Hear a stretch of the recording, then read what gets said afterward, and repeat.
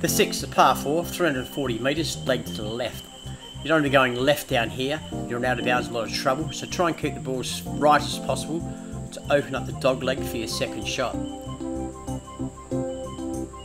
So from here to 140 metres, carefully still out of bounds down the left. This green slopes a little bit from back to front. There's that dog leg. If you just try to take it on, there's those big trees. So this green slopes from back to front, out of bounds over there in the buggy. No bunkers at all on this course, so leave your sandwich at home. Bit of a backstop there on the side. A long green, not that wide. A good par 4.